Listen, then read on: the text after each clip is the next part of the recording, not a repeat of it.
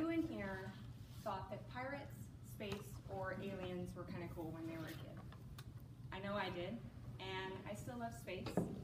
So today I'm going to talk to you about the various ways that radio frequency engineering contributes to the space industry.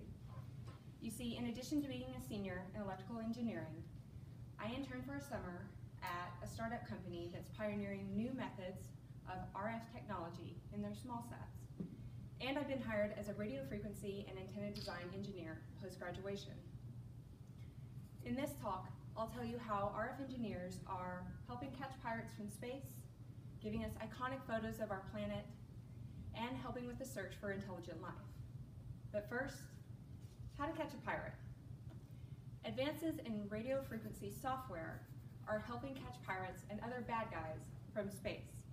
As I said earlier, I interned for a startup, Hawkeye 360, who will be using software-defined radio in their satellites to geolocate radio signals here on Earth. Software-defined radio just means that instead of using hardware in a traditional radio, the same goal is achieved with blocks of software or code, which can be more easily updated remotely. The ability to triangulate a radio signal can help locate so-called dark ships, ships that turn off their GPS transponders when they're committing illegal activity, like smuggling or illegal fishing. Hawkeye hopes to help curb what CEO John Serafini said in a Business Insider article last November is $3 trillion worth of illegal fishing, smuggling, drug trafficking, and piracy each year. Not only that, advances in RF hardware can help us go further than ever before. NASA launched the twin Voyager spacecraft in 1977, and per their website, they're still the world's farthest and longest lived spacecraft. According to NASA's Jet Propulsion Laboratory, Voyager 1 took the famous pale blue dot photo, known as the first ever portrait of our solar system, 4 billion miles from Earth. And it's still the most long distance view of our home planet that we have. In a 2013 Wired article titled Interstellar 8-Track, How Voyager's Vintage Tech Keeps Running, journalist Mann stated that Voyager 1 has a 22.4 watt transmitter, something like you'd see in your refrigerator light bulb. But by the time its beacon reaches us, the signal is 0.1 billionth of a watt, and NASA has to use its largest radio dish, a 70-meter dish, just to hear the signal.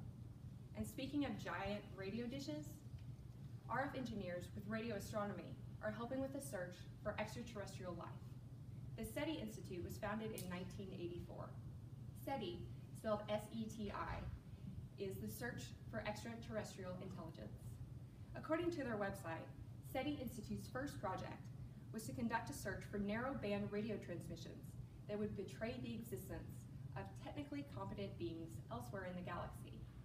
They go on to say that they're using the Allen Telescope Array to also search for red dwarf stars and investigate newly discovered exoplanets, all while trying to answer the age-old question of whether or not we're alone in the universe. So let's review. Today I told you how RF engineers can catch pirates, take long-distance photos, and look for aliens. I hope now you can all understand some of the ways that radio frequency engineering contributes to the space industry. In closing, I think Bliley Technologies put it best in a 2017 blog post when they said, quote, "Without RF engineers, there is no human activity in space."